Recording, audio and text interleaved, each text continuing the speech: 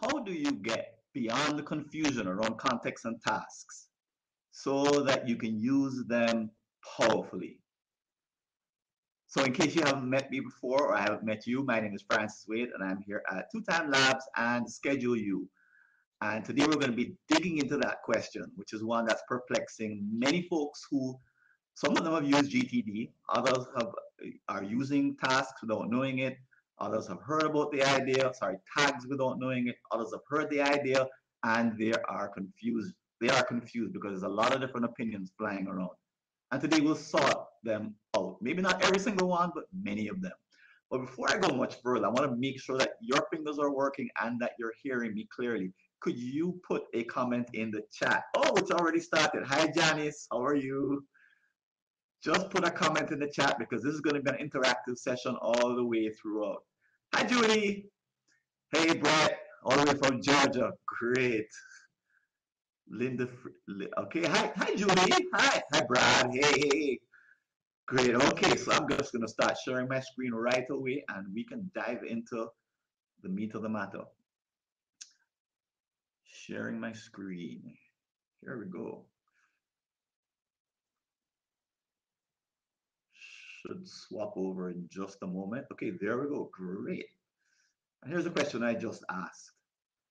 And just before we go any further, I just want to make sure that you know that there is something big coming up in which questions like the one that we're asking are going to be answered. Questions around all matters related to task management and time blocking. And that's going to be, the summit is coming up in March. You can register right now. Matter of fact, we're opening registration as we speak. You could, I also want to let you know about one of our speakers having an event next Friday. It may be well known to you. So this is not a free session. This is actually a paid conference that he's having. And I have the URL on the screen and I'm going to invite you to consider taking it. The lineup is an awesome one and it's next week, Tuesday. So there's not much time ahead. Great. So our agenda for tonight, we're going to spend about an hour here in what's called presentation mode. And we'll be discussing, going back and forth regarding the questions I'll be asking, the issues I'll be tackling. We'll take a break for about 5 minutes to do a technical refresh, which is required by Remo, which basically means I have to close the screen, open it back up, and all you have to do is just hit refresh a couple of times, and come back in. Then we'll answer some questions in a Q&A, and then we'll go into a networking session at. Now, we may get there a little earlier, a little later, we shall see. But let's start with an assumption that you were exposed to contexts for the first time when you read or heard of GTD. And I'm talking tonight, I'll focus on the 2001 version, which is the one I happen to have. And that was the first time you heard about this idea of context. And maybe you even applied them and you found a huge boost from their application because it worked. However, perhaps like many other people, that the context that you used back in 2001 don't really quite work the way you had first envisioned, had first used them. As you go back and try to use at home or at computer, they no longer fit the world that you're living in. Some things have changed, but you're not alone, thankfully. There's lots of places on the internet that I've seen, lots of forums. People don't really understand or know why context has stopped working. Okay, there's a question here I'm just going to answer. Hi, Paul. Good to hear from you. Paul, if you're on a smartphone or a laptop, better to be on a laptop.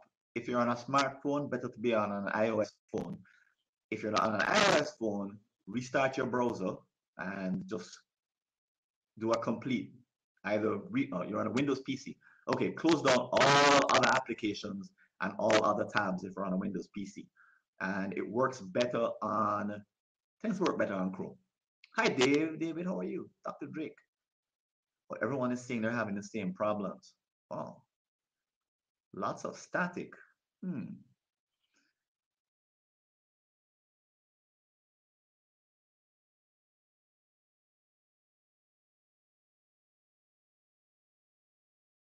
Wrong microphone. How's that? Technology. Aha! It was all on my side. I had the wrong microphone going. Okay, so here we go. So people have been asking these questions, and I've been doing a few years of research into why people are asking these questions and the nature of the answers that they've been getting. And I hate to have been, they've not been definitive, they've not been research based. But here's some of the answers that I've heard when people ask, what should I do about context? It's not working for me. And I want you to actually type in the chat, A, B, C, or D for something else. A, I stopped using them long ago. So I want to hear, do you fall into B? B, I came up with my own thing. Lots of B's. Okay, 3, 4, yeah. Okay, C, I don't know what to tell you. Sometimes I use them, sometimes I don't. I don't know why. Or other D. If there are any others, if you could tell us what you're doing instead of A, B, or C, I'd love to hear, because I could only think of A, B, or C as a possible response. So that we can know what it is that you're doing.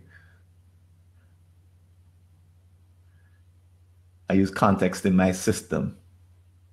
Okay.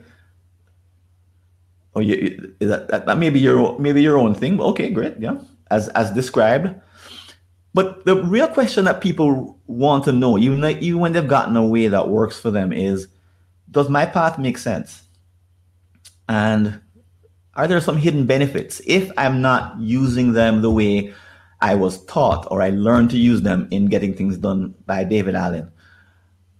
If I'm not using them that way, the way he said, are there some hidden benefits I'm losing? And if I'm not doing it, if I'm not using them at all, are there benefits? And if I'm doing my own thing, are there benefits that I'm losing? In other words, I'm kind of out here doing my own thing, but how do I even validate or know that it's the best thing for me? Some people ask the question, is it the right thing? And what they're trying to find out is there a right answer? Tonight we'll answer that question. So the average response that folks make to these answers, which are all over the place, is to remain perplexed. And I think that's where most folks are with respect to knowing what the right answer should be. Just living in hope that one day it'll all work out. They'll just keep going and going because life goes on anyway. They need to manage their tasks. And even though they're not confident about the way they're managing their tasks, they'll at least have some forward momentum. And then there are some, in response to the questions and the queries and the ineffectiveness of their own approach, they basically treat DTD, they actually call it the canonical GTD, which is the way David Allen said it. And what they mean by that is a bit like the Constitution. What did the framer say and what did he intend? And if he said anything since then, no. What's in the original book, a bit like the King James Version. So those are three different approaches that I've seen folks taking, but answer the question. But the question I had many years ago is, why is there this gap? Why is there this confusion? And is there actually a gap in the way David Allen or the way the book describes contexts? And I'm going to argue tonight that there is a gap, that they went a certain distance, but then, or it went a certain distance, he went a certain distance, but then no further. And the no further part was to explain why contexts work in general and how to devise your own. So he suggested a particular number of contexts, gave a hint as to how you could use them, but didn't explain exactly what to do when those contexts stop working. So why are we here in 2021? The book came out in 2001. And why is it taking so long to come up with some kind of answer? Well, there's been a lot of research since 2001, thankfully, that we're going to pull from tonight. And some of it has to do with task and the definition of tasks. And the rest of it has to do with tags for data. So I did some research on what tags for data, the history of tagging. And this is just data tagging. So this is going back to, I was hearing terms I haven't heard for years, like Emacs, which was a text editor that used tags. Folks were talking about Delicious, the old tagging system where you could tag items in the internet, a precursor to Google search, I believe. And this is a Wikipedia entry talking about the history of tagging. Really interesting. And I saw how far we've come in accepting what tags mean and the value of tagging. But here we're not just talking about tagging for generic data. We're going to be talking about tagging for tasks, which is its own thing. And because the research has not been really applied to the 2001 version of getting things done, folks have remained confused, frustrated, and second-guessing themselves. And that includes me. So today, my goal is to take a quantum leap. Have us jump and build actually a future for ourselves based on a new understanding. So this isn't just about a head game where some concepts are shared that you say, yeah, those are pretty cool. I'm actually interested in you changing your future behavior, actually taking steps that you otherwise wouldn't take. So before I go much further, let me see exactly where you are at right now. How much of a challenge are contexts and tasks? So let's answer that first question. If on a scale of 1 to 5, where a 5 is a major challenge and 1 is no challenge at all, let me see if you're here just to enjoy a conversation or if you're here to solve some real problems. Let's see. So that's some 3s. Thanks, Brad, Linda. Everyone's a 3. Neil's a 5. Okay. 1, David doesn't have a problem. He's good to go. Context 2, tags 4 to 5. Okay, good. Interesting. I'm actually going to say that those are actually the same thing, but we'll talk about that today. Dog a 4. Yes. So I want to in some ways, put your minds at ease tonight, but also to provoke you to do some of this forward thinking that I'm going to be suggesting everyone needs to do, that you're not alone, that we all need to do this thinking. And that includes me, and I'm going to tell you a little bit about the thinking I think we all need to do. But let me ask you question number 2. What is the single biggest question around context or tagging or tags? Just drop and get an idea of where your head is at. Tonight, January 28th, it is not October. It is not October. It's January. Marcel, how can I use contexts more effectively? Great. Who else? What's your single biggest question or concern? How much additional time will tags take me? Very good. Yeah. How can one use context in 2021 to help workflow? Yes, David, thank you. Let's get one more up at least. How can I get them to present the best next action or other tasks in my day? Yeah, because you get to that point in the day and you want to be able to execute the next best task from a list of perhaps 100, 200, 300, some of us. And being able to select the right best next task for you, which is not the best next task for someone else who could have the exact same tasks, but be different from you. How do you choose the right ones? Great. All right. So we want to move from the state of being sort of fuzzy and going to clarity. And I hate to say, I jumped all over the place when I did not have the distinctions I'm going to be sharing tonight. So in 1999, I used categories of tasks. I had categories. Then I learned about time blocking in 2001, started to use it. I thought it wasn't working, so I picked up context in 2006. Disaster. Went back to using time blocking in 2007. Really, I didn't have a schema as to why I needed to change and why something wasn't working. And 2015 upgraded the way I do time blocking, and I'll explain the change that I made in 2015 after the first edition of my book came out, after the first edition, which is why I had to write a second. All right, so here are some of the big, here for the 3 big secrets that I advertised. Here they are. So if they're not big enough, you may say, I already know these and disappear. But I beg you to stay around, because as I go into them, you may discover a thing or two that's at least provocative, if not new. So here's the first secret, is that tags are not optional. And what do I mean by that? By the way, I have the words running along, the transcript running along the bottom of the screen, because not many of you, I don't think, are native Jamaican speakers, right? So I'm going to guess that when I start talking quickly, I'm going to lose a couple of people because I pronounce things a little bit differently. If that's the case, you can always stop me and ask, well, what does that word mean? And what did you mean when you said that? But that's the reason I'm running the transcript at the bottom. If you find that it's not helpful, then just let me know. Okay, so let's start the answer, or the first secret. Why does everyone tag? So here's the theory. The theory is that a child develops a time-based productivity system right after they're taught the concept of time. And this happens around the ages 7 or 8. Did a bunch of research and discovered this is the consensus. They don't teach themselves the concept of time. They have to be taught. And there are uncontacted tribes in the world today who don't have a concept of time in the way that we use time. They don't use clocks. And they have a very, very different, they actually, anyway, I wrote a whole paper on it, but I won't bore you with it tonight. But after they're taught the concept of time, typically they start creating their first tasks somewhere in the region of adolescence. They start to say, okay, I do this, I can't do it now, I'll do it later. So they start to pick up on the gap between creation and somewhere in their teens, they discover that keeping tasks alive is somehow important.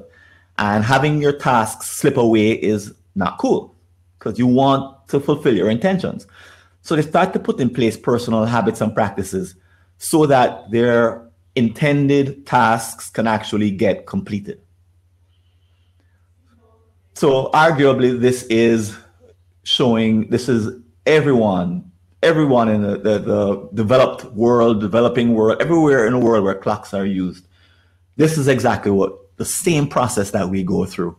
There's no one study that will say exactly here's what these steps are, but there are a number of studies that we put together to say here's the conclusions of them. Okay, so David said the transcript is not showing at the bottom of the screen. Change, or some can see it, some can't. Okay, gotcha. Not sure about that, David. It's just below the diagram in black and in white print against the black background. Above the part where it asks you about where you see the buttons for raising your hand or exiting the room. Okay, so why is a personal system for tasks needed? Well, as teenagers, like I said, we figure out that there are 3 important moments that we need to take care of if we need to fulfill complex intentions. We need to create a task in the first moment. Some time passes. There's some retrieval, and then there's the execution of the task to complete it. So when you're a very small child, 5, 6, 7, 8 years old, you may have learned the concept of time. Perhaps your parents do the retrieval before you do the execution. But at some point, they get tired of that game and they say, you need to remember this. And they all talk about memory. You need to keep track of this. You need to track your own stuff. I can't do it for you. So you, the adolescent, the teenager, put in place a system to close the gap between moment 1 and moment 2. And if you think you're any different, well, let's see. All right, so guys, I want you to remember, what did you do when you were a teenager to fill the gap between moment 1 and moment 2? What practices did you create? And people have the hardest time with this question because, I don't know, gray hair, and it just, Marcel says she started to write notes, and Neil says it sounds like you did a kind of day themingly. Neil, I tended to allocate a day. Yes. Anyone else? I've stood in front of classes where I've just gotten crickets on this question. I wrote lists. Great. It was a rubbish version of time blocking. Yeah, I did it. Neil, I did exactly the same thing. I had a study schedule. Everything went, we had a planner. So there are some people who picked up planners at age 14, tended to be the high achievers, the ones who are going to be the head of the student council. The average teenager probably looked at people like us who had planners and they had something to say about me, about us. Oh, Elizabeth says my dad made me. That's great. Great. So the fact is, this whole business of task creation is way more complex than the research indicates. Research barely scratches the surface. A task gets created in the mind, and this is true for all human beings, and it consists of attributes, some of which are subconscious. So this is a mental activity. And as we're speaking tonight, you're probably creating tasks, and this activity is ongoing and doesn't stop, and it continues in your sleep. Okay? But don't take my word for it. Let's see. Let's pick an example. So remember the milk. Pretty easy example. So if you go to the kitchen tonight, go down to your fridge and realize that the milk, you do one of those things where you shake the box, shake the carton, and it's almost done. And you mentally create the task, right? Now, you may know that the size, the cost, you may already know decided the size and the cost, and you may already know what store you're going to pick it up from. But what other attributes does your mind automatically decide on when it creates that task? It's there at the moment you say, I got to get more milk. What are some of the other attributes? Great. So Neil says, I envision the place I will be just before the store. I guess you're driving, like you're going from work to the store. So the place before, because you're looking to establish some proximity. Janice put it on the list on the side of the fridge. But before you even do that, what are some of the attributes of the task itself before it makes its way onto the list? Marcel, before it gets to the shopping list, it's actually right there. So Brett says he decides to tell the wife about the milk. Okay, so that's a decision that's made. So one of your attributes is delegation. The delegate task of getting the milk. Relating it to other food items, great, because for example, if you're going to get it at 7-Eleven, you're going to think, oh, well, what else can I buy at 7-Eleven? So you start to associate it with other items that you can get at the same store. Great. What else do I need? Because I don't want to go back to the store for the one thing. Right. So you start to broaden the need. Great. When do I need it by? Great. So David, you have a time attribute. And that could lead to other kinds of, is it urgent? Is it important? Can it wait till next week? All of these are automatically and quickly there before you can even get to writing it down. We need more. I need to remember that. How can I remember it? Sorry, I just folded the screen. Yep. So the fact that there's a need, so there's a level of urgency or non-urgency. How to remember it, the technique to remember it. So the mind is moving really fast. And what we're really trying to do here is just slow down the task creation process to understand that there is a dynamic that happens so quickly that we don't think about it. I think if I need it right now or if I can pick it up later. So you're thinking about a schedule, Julie. Yeah, and so these are automatically always there. And if you read my book, I gave the example, and I think I came up with 20 different attributes.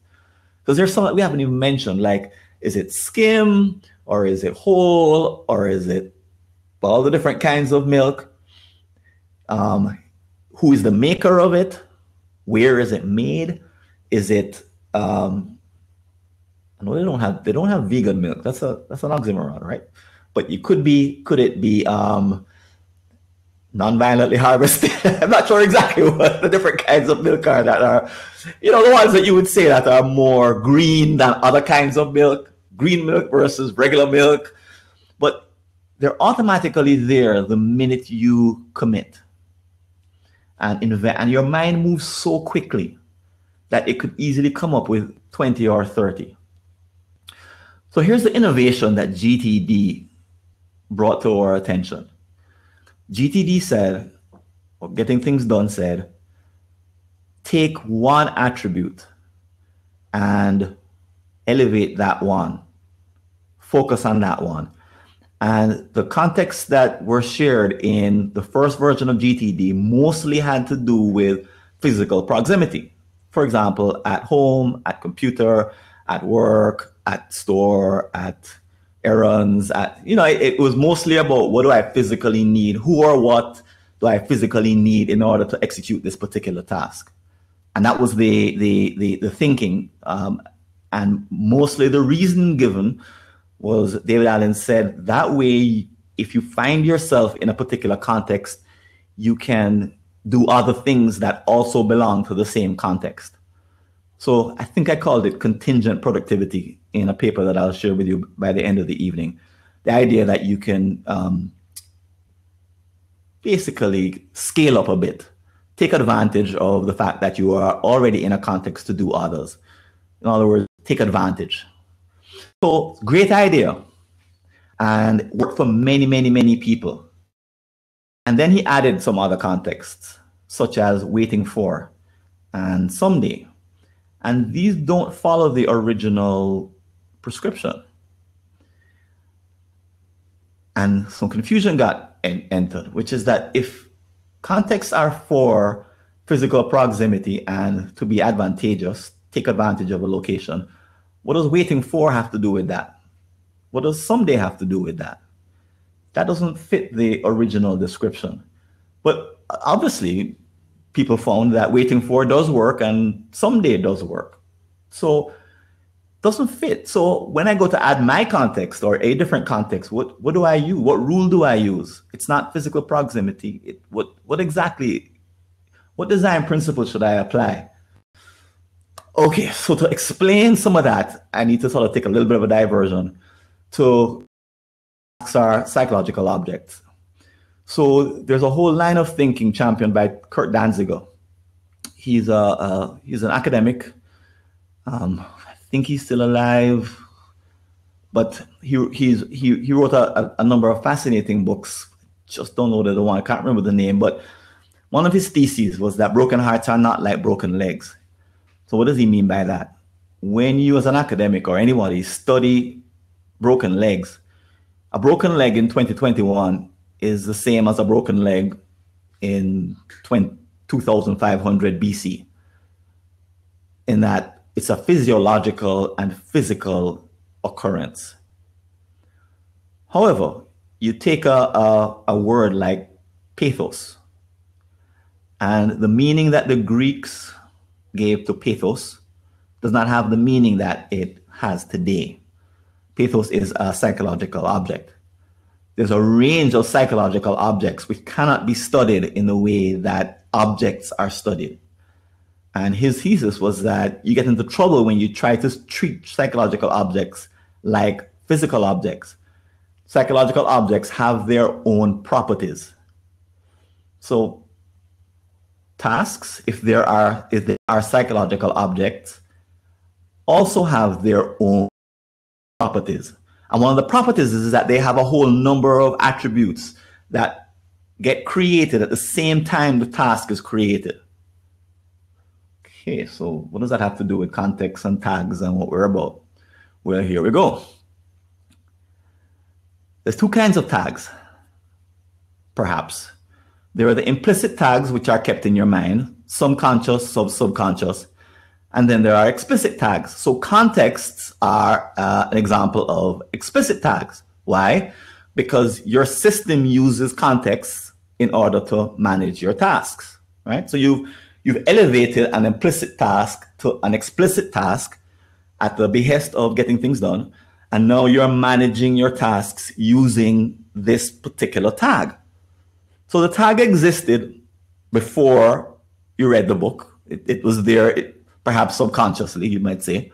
You already knew that you need to have physical items available to you in order to execute your tasks. So that was already a no-brainer. However, the breakthrough that David Allen recommended was to take that implicit task and elevate it, make it explicit, and then use it as a part of your task management system, leaving all of the other tags behind. So thankfully, this is a psychological object that we're talking about. You don't have to bring all these tags with it. You can leave them all wherever they were in your mind and just work with explicit tags. So here's an example. Back to remembering the milk. So in this particular case, this is perhaps one that David would suggest. The implicit tags all remain the same. They sit in your mind. And in David's case, he suggested that you figure out the time that you're going to actually do the task. So you do perhaps some time blocking in order to pick up the milk. So you make that task, that tag explicit, and all the others remain hidden. Interesting game, huh? You take the tags, you make them explicit, you use them, and apparently it works. We wouldn't be here tonight if this business didn't work. But when do you make a particular tag explicit? How do you decide? How do you choose? So let's talk about that. So you may agree at this point that I've made a point that, okay, Francis, I can buy secret number one. Tags are not optional. They are implicit. They already exist. If I really dug around, I could find 50 tags for just remembering the milk alone, the 50 attributes. And how do I decide which ones to use and when? Well, the answer is what I'm calling secret number two, which is that task volume rules. And let me explain what that means. So the reason that tags are useful is that they make something manageable. So a tag, for example, is like a handle on a bag. It allows you to manipulate the bag, right? Without the tag, it's kind of messy. Or without the handle, it's kind of messy. And a tag is a handle on a bag. On a suitcase, for example, there's three kinds of tags on this particular suitcase. There's a handle that makes it physically manipulatable.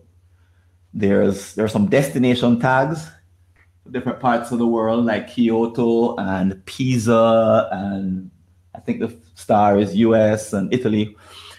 That's the second kind of tag. That helps the bag to get to its destination. I guess this is what they did back in the old time days. They slapped it on the side of the suitcase. And then the third kind of tag is the address tag, just hanging off there from the handle. If their bag gets lost, then it goes back to that address.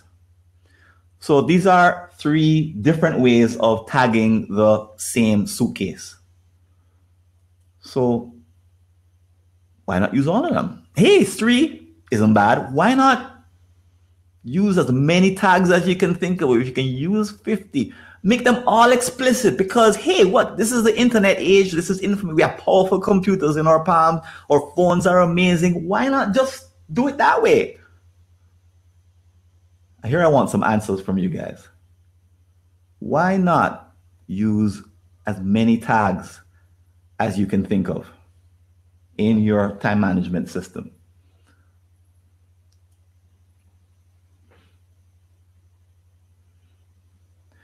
Neil says messy.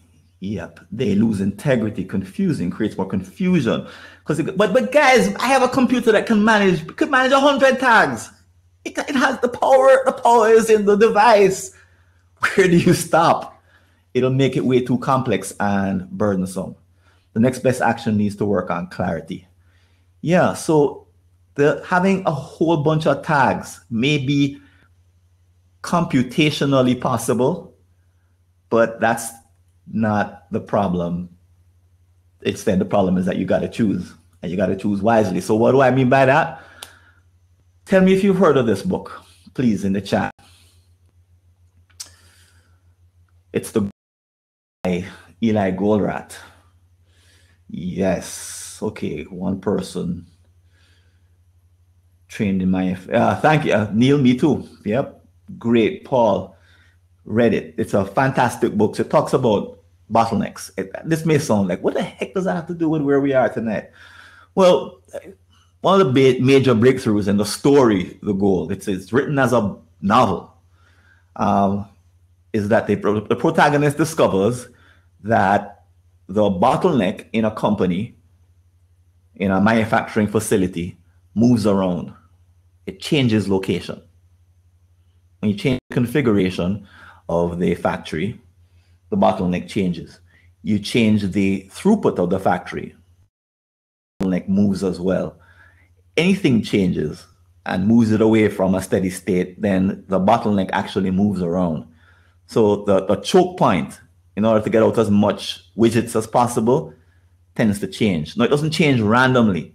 There's actually a science to it. But what if we could steal from the science that he brought into being with respect to factory and throughput, and think about ourselves as little factories and the throughput being our tasks? So what's to stop us from managing 50 different tags? Well, there's a bottleneck, and we are it. Or ability to manipulate more than one tag. Consider that to be your bottleneck. So here's the first principle. And I don't think you're going to find any scientific papers written on this, because I've been searching for a long time to find folks who are interested in this particular topic at this level of detail. Not found it. But here's the principle I've come up with, which is that you use as few tags as possible and prefer only one. Now, intuitively, I think you guys already know that, given that you're here in a webinar like this one, you've already thought that far and said, yeah,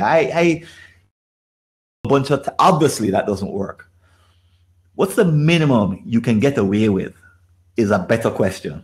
And I'm going to propose that the minimum you can get away with should be as close to one as possible. All right, what does that mean? Well, before I get into that, here's the principle that makes the first one make a little bit of sense. You choose the tag which helps you optimize your scarcest resource. So of all the infinite number of tags you could choose, or types of tags you could choose, I'm going to suggest there's actually a hidden mechanism that our psychology limits us to following. And at each point along the way, the best choice for us to make is to choose the one that allows us to optimize whatever scarcest resource we're experiencing at the moment. Ooh, that might sound like, what is he talking about? Let me try to explain it in just really plain terms. So when you were a preteen, all of your tasks were managed memory, right? They were all you were implicitly tagging, and you didn't know what that meant. You were just remembering stuff. Some of it you remembered, a lot of it you didn't. But your memory was, and your parents said, you got to remember to do these things. And you're like, yeah, I'll try. So this little girl, one day, she gets to the point where she tries to manage too many tasks using her memory. And all of a sudden, she starts to forget stuff. In other words, she really wanted to call her friend that evening, and then thought she would remember, and then she forgot. She got to school the next day. Oh, I'm sorry, I didn't. And she realized that she's not so good at closing the gap between moment one and moment two that I mentioned, between the creation of a task and the retrieval of that task. She's not very good at it. Why? Because she's now trying to remember more than just one or two things. So when she was really young, she had one thing to remember each night. And when she got home, her mom said, what's the one thing you need to remember? She said, my homework. She had one thing to remember each day. Life was wonderful. And then it got more complex. And then she had more things. And then she has an epiphany after spending time with her cousins. Or she walks into picks up getting things done, for example. But she has an epiphany, in this case, let's say with her cousins. And she sees her cousins who are a bit older doing things a bit differently. And she finds a way. Oh, they're writing stuff down. She actually finds a way of managing past her bottleneck of using her memory. She goes to using a totally different way of managing her tasks. So the bottleneck was her memory. She hit the ceiling of what her memory could manage. It started to create problems and errors and unwanted symptoms. So she then needed to move to an entirely different way of managing her tasks, which would allow her to now manage more tasks effectively. So this isn't a very different story than you may have heard from studying with David Allen, because essentially the story he tells, I'm just telling it from a slightly different angle. So she picks up a task list. She gives up using memory to some degree. She goes on using a particular task list, and she has a task, one list of all of her tasks. And then she picks up getting things done, and getting things done says, no, don't use memory. Don't use a single task list. Use a sorted task list and use context as your tag. And she goes, oh, that works. And it works. Until it doesn't work. Why?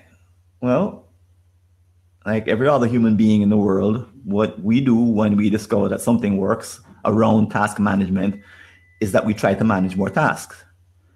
And so far, we've learned that you add more tasks until you hit a bottleneck.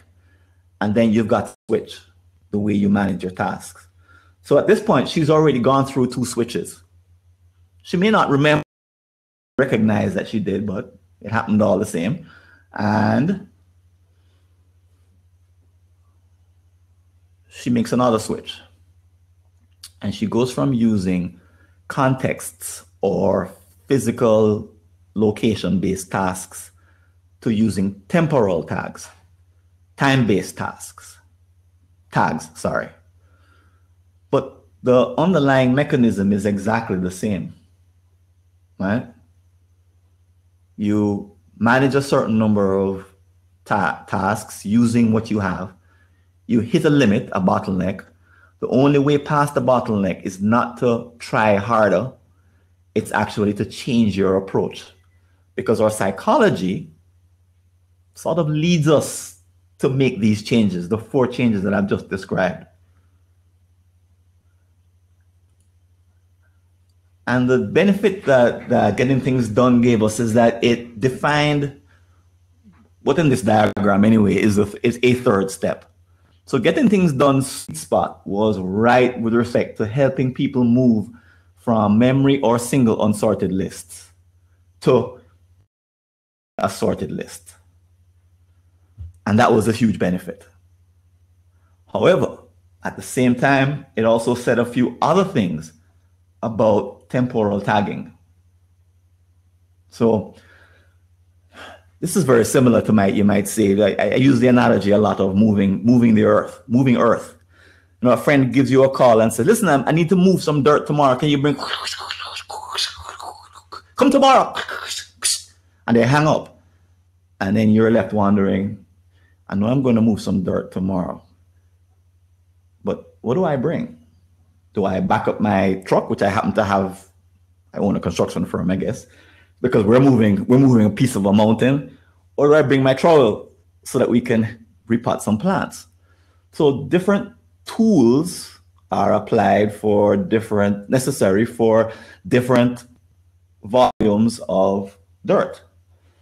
So I suggest that different tools, task management, are suitable for different volumes of tasks. But there's a catch.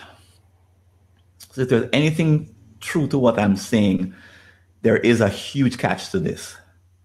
And this is like the bad news.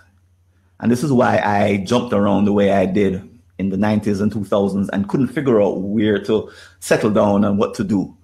It's because the symptoms of your task management system hitting the ceiling or its bottleneck are exactly the same, regardless of the system you use.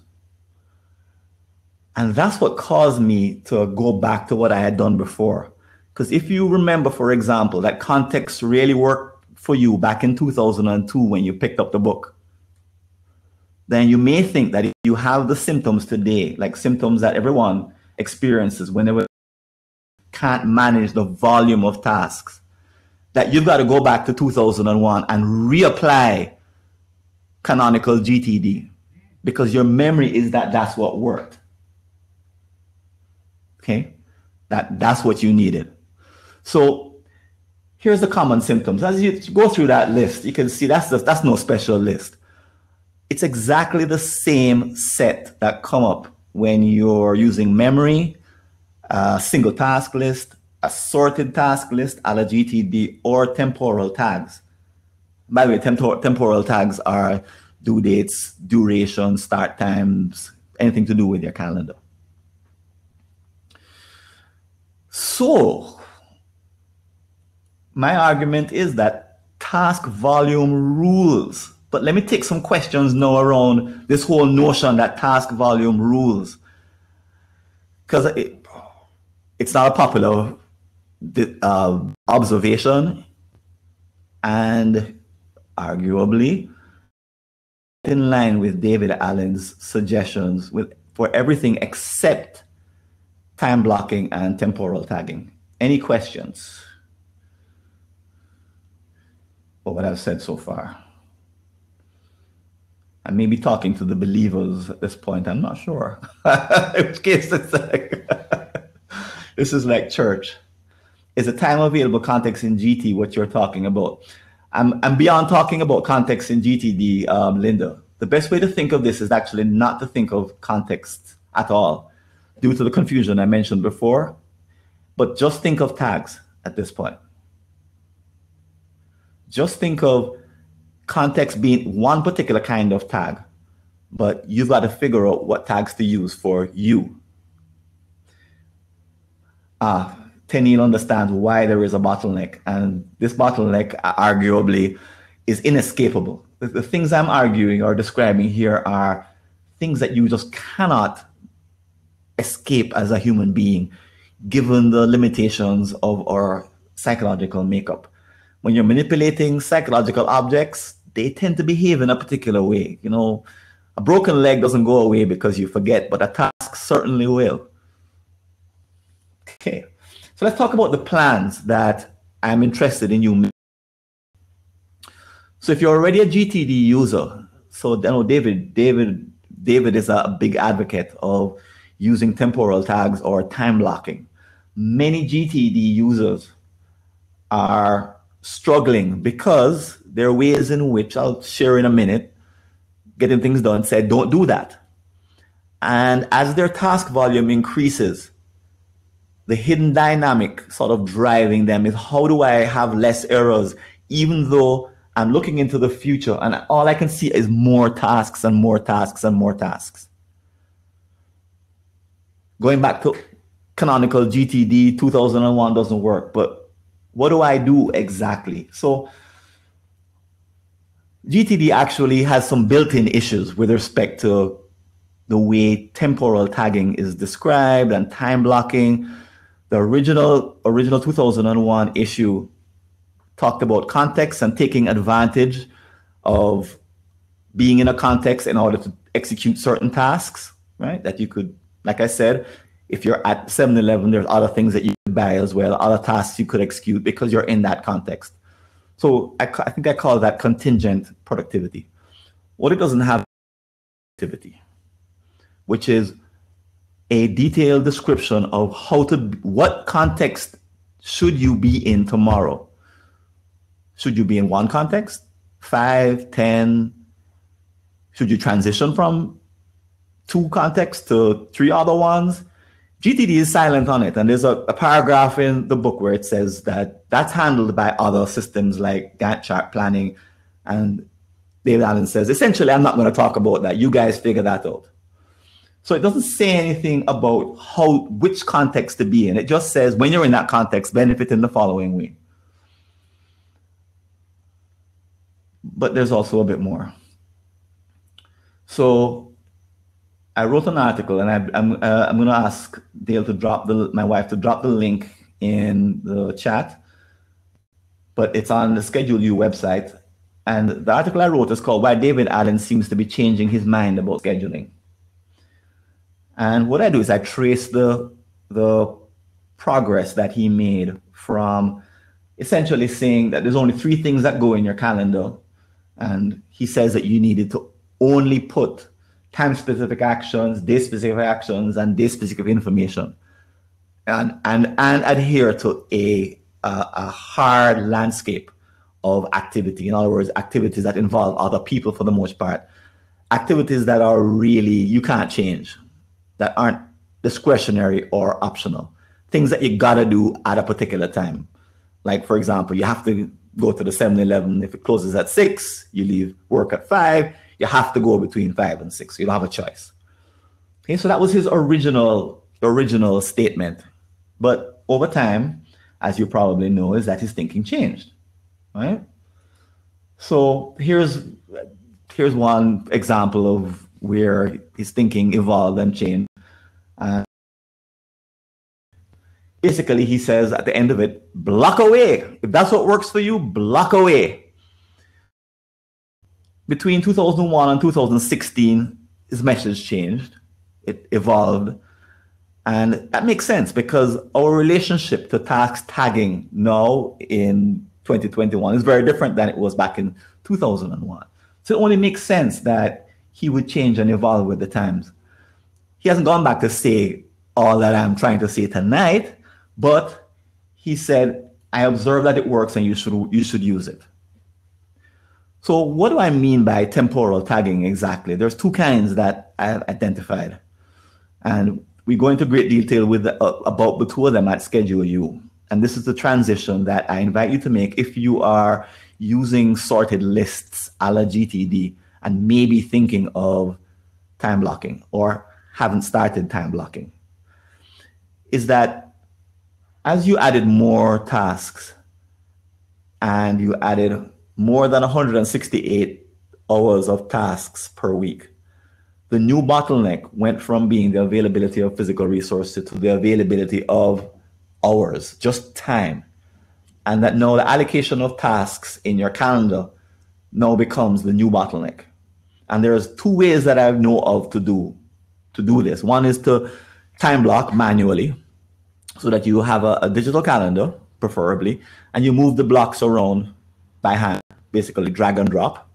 And there's some really cool apps that help you and show you how to do that. And that's what I was doing between 2001, 2006, and then I went back to using Context, and then I came back again to resuming manual scheduling between 2006 or 7 and 2015. Wrote my book, first edition, came out. 2 months later, someone called me up and says, I found something new, it's awesome. And what she found was auto-scheduling. And what Melody, my good friend, introduced me to was Schedpal, a program that can automatically, basically, you train it to rejigger your calendar the way you would train someone who is an administrative assistant to do your work for you, that particular job for you.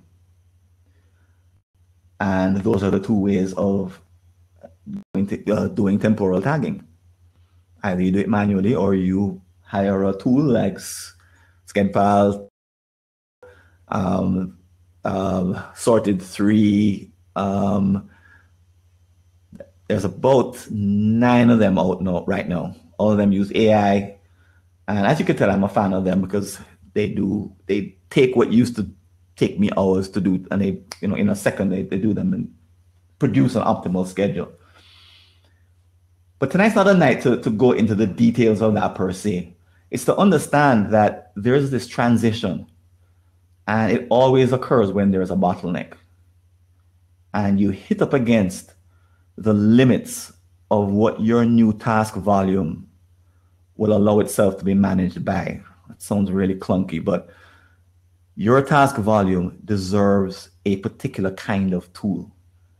And it's perfectly fine to use memory if you only have 1 task per night to remember, because it's doable. However, the problem that we have is where these overlaps occur and where those symptoms show up that I talked about before. and then okay, let's do a little brainstorming, guys, and we're almost formal part of the evening. So I've argued that memory, then single unsorted list, then sorted list, then temporal tags. So there will come a time when temporal tags do what they're supposed to do. You use them very, very, very well, and there will be a new bottleneck. What do you think that bottleneck will be? I do not have an answer. I'm not going to pretend like I know this, but I want to hear from you. Buying the argument, these are all temporary solutions that fit a particular task volume.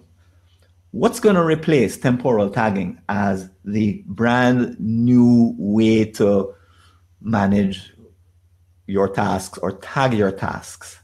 Let's get some ideas up in the chat. Learning to say no. Okay. Arguably, that's a part of some temporal tagging, right?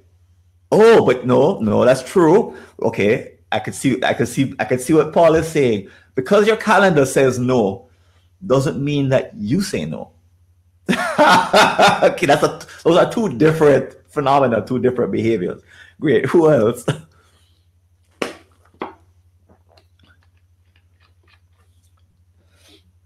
So some way of ensuring that you're scheduling the right thing. Right. Okay. So I could imagine that. Some have argued that energy tells you what the right thing is. But and what the auto schedulers are trying to do is to try to tell you the right thing using a number of criteria, but certainly not energy, and certainly not motivation or contribution to long-term planning or with your goals. None of those. The ones that exist, they're pretty, I won't say dumb, but they're robots. They're robots who do something in a particular way, and they do that one thing really well. But someone else. The task is quadrant 2 of the Covey matrix: important, not urgent. If it could tell you that, yeah. If we could know that something is, and the problem with importance is that importance changes, so does urgency. So some kind of dynamic tool that scans your tasks and perhaps tells you what's important and what's next, so that yes, you have the time for it, but it also indicates that this is based on my computations, this is the most important. Obviously, there's no software that can do that right now. So you could end up executing a whole bunch of small tasks and totally miss the life-changing ones. I have a whole bunch of clients because of the work we do in strategic planning in my company. And as we ask them what they've been engaged in for the last few years, last year was because most companies were focused on just really scrambling through, basically getting through the basics and surviving, not in the long-term direction that they were in. So most of the tasks they were focused on are, do we get the masks to the right people? Are we giving people enough time away from work so they don't catch the disease? So they were dragged into really small tasks. And there's a few who made strategic decisions and are moving ahead like lightning speed. So there are companies that are succeeding in COVID. So if there's a tool to tell you that you're doing way too many small tasks and not enough strategic tasks, I love that one. This is great. Things that match my priorities instead of others' priorities. Okay, great. There's something that could really tune in, read the and tell you. An app that would have to be on a diet, so I don't have to be. Brett, not sure if that will ever happen, but we'll see. Most traditional bottlenecks are as old as time, but always in existence. It's like meal planning, says Julie. You can have the ingredients arrive for the right day, do all the prep, but not have the appetite for that meal come Thursday night. We can schedule the task to make sure nothing is forgotten, but we still want to do it. Have to want to do it. Time and task can be planned, but humans are not robots and often turn away from what they thought and must do because they don't want to. So if there were a tool that could somehow interact with your motivation, because we do this for each other, right? So, my wife can want to have any meal she wants me to have, right? By our conversations. I might not feel for something by the time we've had the conversation. I want to have it, right? So there's a human being who can do that for you, but is there software? I imagine that we long for that kind of help. Again, it's the kind of help that a good administrative assistant could provide you. Because really what we're doing is we're replacing the higher functioning of an administrative assistant. I like some time blocks, but creating other time blocks for quadrant 2 activities. Yeah, Paul, if you check out Neil Fiore's book on the unschedule, so he talks about coming at it from the opposite direction, which is basically you lay out an entire schedule for all 168 hours and you start with sleep and you work your way back to get to discretionary time. And I think what you're focusing on is the time blocking of discretionary time. But the process is an interesting one. It's basically the one I use where you define time. And anyway, it's a different way of doing it. Time is usually the motivation for me. May not be the way I want, but no longer be genuinely appropriate to do or possible. Yep. And to have some kind of interaction, socially declared goal type apps. Yeah, right. There is Neil, right? And that's shown, psychologists have shown that those have a huge benefit. There's a software called, age. Can't remember the name of it. Anyway, the software allows you to make public monetary bets that you'll complete a particular task in a particular time frame. Can't remember the name. But anyway, that public setting and the money actually helps. Great. Okay, thanks. Thanks for your contributions, Julie. All right, so let's move on. We have a few slides left. Okay, so here's the question of the day. Where are you at?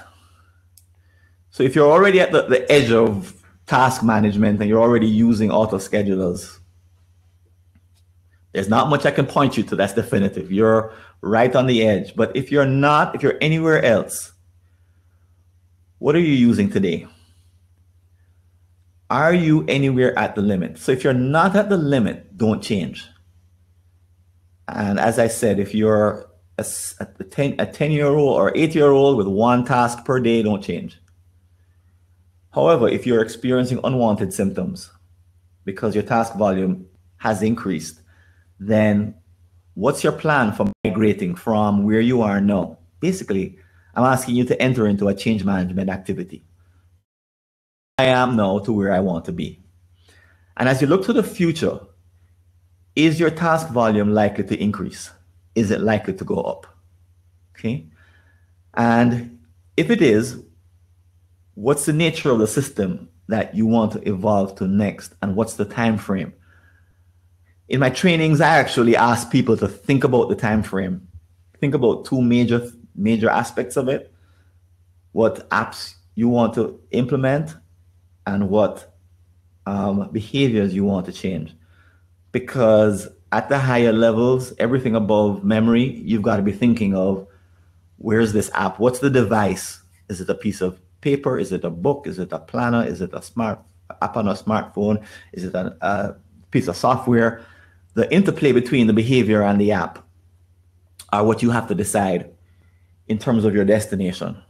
And changing from where you are now, again, if you're not experiencing unwanted symptoms, you shouldn't change. Okay? All right, so these are the questions I actually want us to engage in when we go into the networking session. Here's a few more resources if you're interested in digging in a bit more deeply into what we've done tonight. So there will be a replay. If you go now, obviously, there will be no replay, right? Right, great. However, if you go there on Saturday, you'll see a link to a replay. All right, and you'll be able to download the video and watch it at your leisure. But I also wrote a paper that was the basis for this talk. It goes into some other aspects. It's available at the URL that I have before, and there's also a bit.ly URL just at the bottom of the screen. Let's see if we can we drop that link in the chat? Scheduleu.org/do you need new GTD contexts?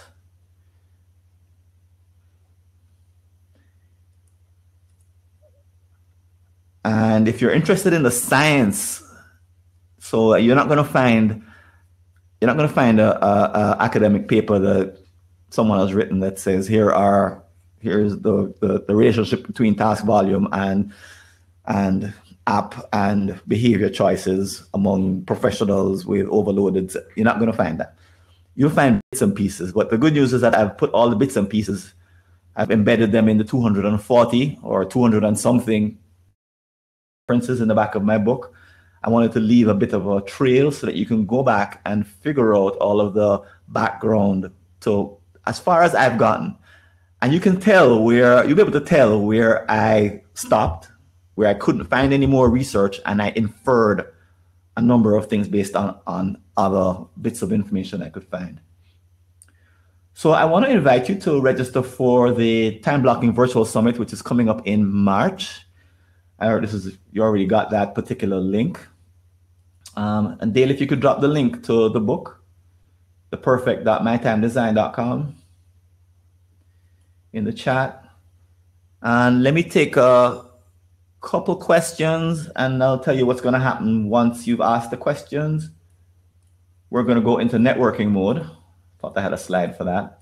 And in networking mode, we're going to come back in and answer these questions. So we're going to be chatting with each other at private tables, answering these questions. And I want to give you an opportunity to really, if you want to come, I'll be there. But the way it's going to work is I'm going to actually close this down and restart another room so that we can have a fresh networking session. And you'll find yourself at one of the tables, and you can move from table to table by double clicking to a different table and using your video and your audio to chat with a private group. So let me see if there's any other questions. We have about 4 minutes before I close this room and open up the networking session. Once again, it's the same link. Okay, questions. Neil, looking forward to networking. Great, great. Other questions based on what you've heard me say tonight? I know I could not have answered all the questions. Ducalis.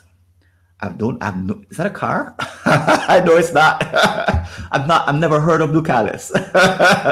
I think Ducati is the name of the Bugatti. Ducati is the name of the car. No, Ducalis. Do you have a link you could share, Neil? Go ahead and drop it in the chat if you have the link. No, answer is I've never heard of it. But let's take other questions. Helps you rate your time. Whoa. Yeah, okay, great. Yes, as you can imagine, I'm definitely interested in that. Janice, great. Thanks for coming. All the best. Other questions, comments? Guys, there's no way I'd have answered every single thing there is to answer on the topic. There's no way. Just drop me any other questions that you have for the general group. And if not, you can find me in the networking session and ask me questions one-on-one if you're shy, although I probably shouldn't have said that, right? Because everybody's going to hold their questions. Can't stay for the networking session. All right, Sergeant, you go. Thanks for coming, Paul. Thanks for coming, SD.